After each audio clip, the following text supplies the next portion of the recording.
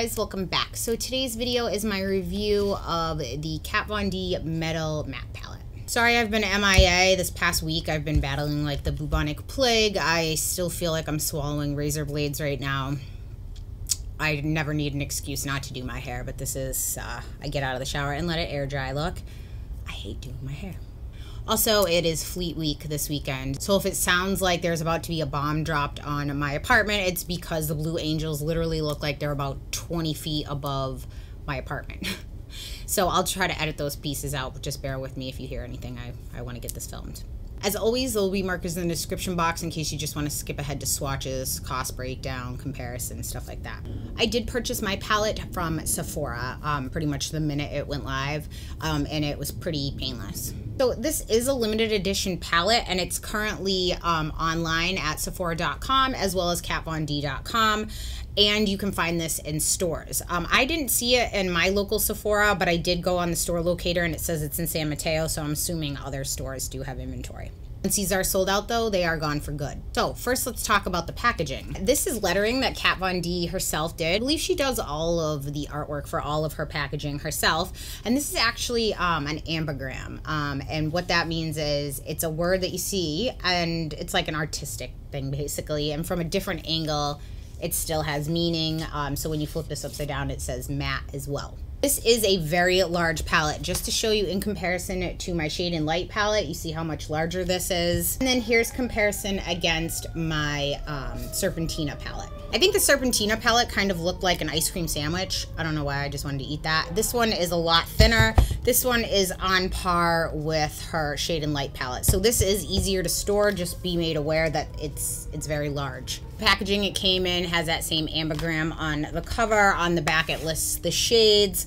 If you ever want to keep the ingredients or compare them against anything, you always need to keep the packaging because the ingredients are never listed online for any of these that I can find anyway. So the metallics are right here, and then the mattes are on the side right here of the box. Something I really like about this palette, and I notice not all brands do, some are starting to, but I like it when they label the name on each one. Like sometimes they'll just put an insert in, or it'll say it just on the back of the palette. I like it that it says it on the back, but I like it that I can see it right on the front there. If I'm trying to like follow a tutorial or anything, I can just dip right in. I like that. It does have a nice large mirror on the top here. This palette is made in the USA, which I like. So in this palette, you're getting 9 metallics and 12 mattes, which it's a lot of product. The only shade that I find the same name and the same color is this Synergy. It's their crushed metal shadow in Synergy as well. Did compare the ingredients across the two, and they are different. They share a lot of the similar ingredients in a different order. One has mica in it, one does not. One has a few other ingredients, but I do find the performance of them to be extremely similar, if not identical. Again, the reason that they do that is because something like this might need to be in its own housing to keep the creaminess, where something like this doesn't have that airtight lock and it's stored with other products, so you tend to need to make it more stable, because I will tell you these shatter very easily if you drop them or something, so I'm assuming they just had to stabilize the formula a little more. I will show you right here in swatch. I swatched the individual versus the one in this palette. I did want to take a comparison against other formulas that I have from the Kat Von D. So I compared the ingredients against the Shade and Light palette, which I really like this palette. This is one of my favorite neutral matte palettes because you can get a wide range of looks and the shadows are very easy to work with. They're very pretty. And then I compared it against the Serpentina palette. I haven't done an individual review video on this, but I did post one on my Instagram. I will tell you, I don't care for the mattes in this palette. Blood Milk was, I mean, it's okay, but it was a little more muted, and this Venom color was super patchy. Again, purples are very difficult to do. I'll talk about the purple in that palette as well because I don't like it. But these 4 colors, even 5, I really liked. I didn't care for Ankh, Blood Milk, or Venom. I did like the metallic in here as well. So overall, my overall standing was I wouldn't repurchase this just for those colors based on the cost. But again, if you don't own any colors like this, they're beautiful colors. I compared the mattes in there and the shimmers against these formulas, and they are completely different. These are the most similar to the crushed metal shadows, and these mattes aren't like any of the mattes in any of these that I have found. I will say though, this ribbon color and this palette I do not like because it's patchy, but all of the other colors I pretty much do like. This tinsel works best with a finger application. Brush is chunky, as well as this flash with a brush. I only don't like using my fingers because if you see I have Dragon Lady nails, I can't get into the corner of my eye with any kind of precision, so I would have to cut them or just not buy the palette. I love Nebula, Watt, Twinkle, Volt, Synergy. I love those. Velvet, I love. Fringe, I was shocked that I really like this because it's like a pastel, light pink, peachy color. Ribbon is the one I don't like. Velour is beautiful. Jet isn't as deep of a black. Like if you're looking for like a black, my favorite is either the Melt Cosmetics. They're black. You can buy that individual one, which that's like pitch black. Or Makeup Geek Corrupt is pretty black, or the Natasha Denona Blackest Black is like depths of my soul black. I did take this Nebula and I compared it, I will show you here, against this Nile and this palette, and they are extremely similar. I also compared this Scarab against Watt, and they are in the same family, but not the same.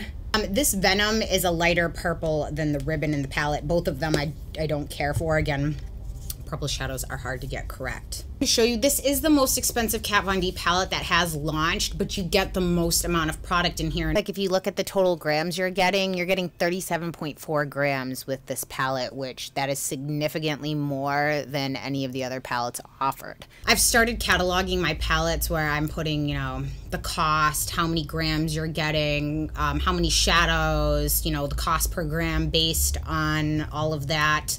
And this palette is one of the best values that I have. I mean, I think it's in like the top 5 across all palettes I own. So I will show you guys that. I'm going to start showing you guys comparisons against similar cost per grams because that's what it comes down to. I just think it's more accurate to compare cost per grams because you get different amounts in every palette. Now, with that being said, this is an excellent deal. Especially if you consider that the crushed metal shadows are $21 individually. I mean, granted, you're not getting nearly the same size, but you're getting a wide spectrum of color.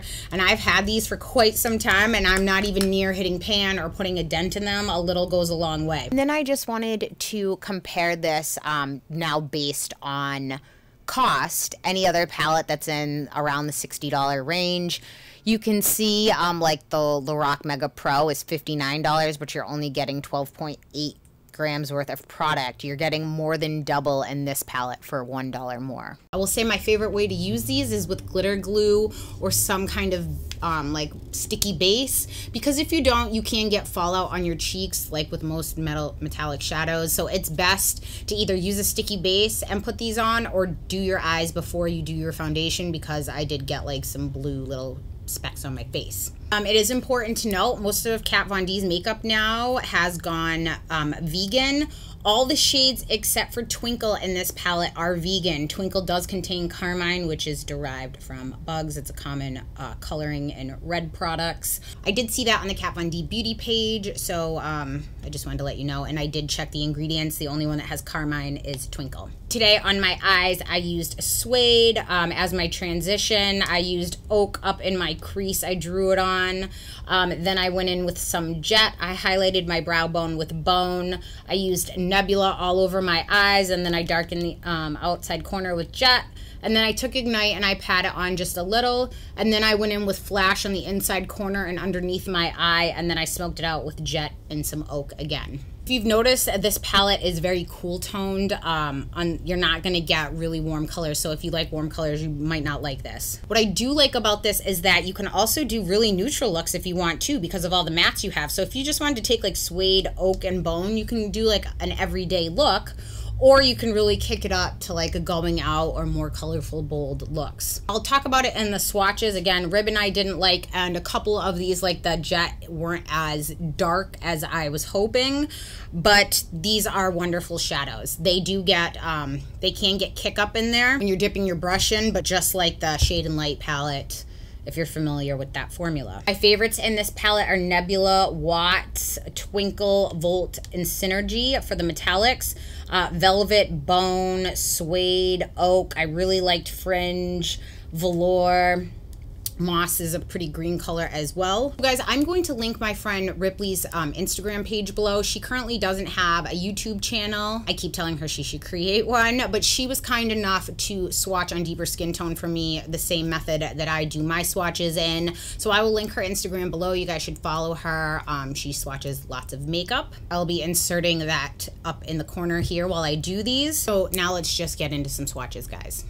I've laid down a base of Urban Decay's Primer Potion. I will be swatching the matte shades with my MAC 239 brush, and I will be swatching the shimmers with my MAC 242 brush. I will be cleaning my brush off in between swatches on my color switch so my brush will not be damp. I will do a finger swatch above, and then I will do the brush swatch right below it so you can see the difference. This white color is very nice. I find this black to be a little patchy and gray. It goes on decent with a brush, but it's not like a jet black like the name would have you believe. The blue is decent. It does go on. It takes a little bit of building somewhat with a brush. Keep in mind these colors are cool, so you're not going to get that typical like what you think bright pop. The green goes on okay with a brush. It does take a little bit of building. This purple is just no-go for me. Ribbon, I do not like this. I somehow skipped doing the silk swatch. I tried to rearrange these a few times, so there it is in the corner. I do like this pastel yellow. It is a nice shadow. I do like these browns. This bone color is a very nice brow bone highlight, and as you can see, one thing I like about this palette is on Ripley's Deeper Skin Tone too. I think this is a great palette from pale all the way to deep skin tone.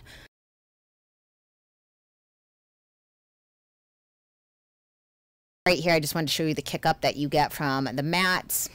Now we're going to do the metallics. I love these metallics.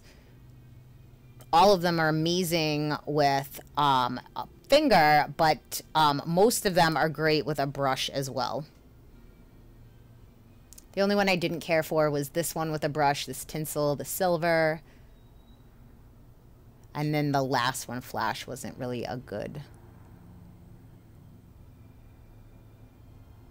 This Twinkle is like an amazing, kind of like a duochrome it reminds me of. I really like the purples in here. This Synergy color, Synergy and Raw Power are two of my favorites. And then this Flash color doesn't work really well with a brush. So I really do like this palette. I totally would repurchase. There are a couple duds in there for me, but out of all the shadows that you're getting, so much more good than that. Even if this actually came with no mattes and I just got these metallics, I think I'd buy it for the $60 because I bought a ton of these crushed metals and I really like them. But already, the 3 of these were more than this whole palette. So it's like I would much rather get the range I'm getting. I mean, again, they're not as large, but I get way more of a color selection. I would purchase this. I would recommend this. So I hope you guys found this review helpful. If you guys have any questions, comments, or concerns, please leave them in the comment section down below. Next video I have coming for you guys is the Master Palette by Mario, since that is available currently and will be in stores on the 20th. And then I will be doing my Huda palette review since that's not available until November. Again, I have a little more time to work on that one. Thank you so much for tuning in, guys, and I will see you next time.